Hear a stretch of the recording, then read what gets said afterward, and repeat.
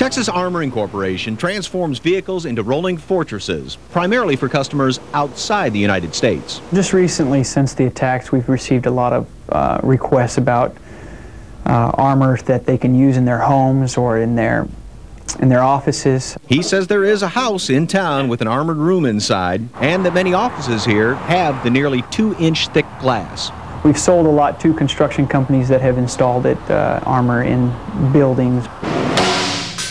It can stop an AK-47 bullet from penetrating or the effects of a blast. In case car bombs are likely, with terrorist activity, that's what they're afraid of, things exploding.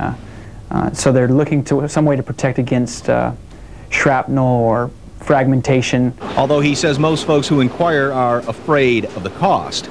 A piece of glass this size is about $1,000. And with most of the safety concerns being focused on the airline industry recently, the question is, should cockpit doors be made out of armored material?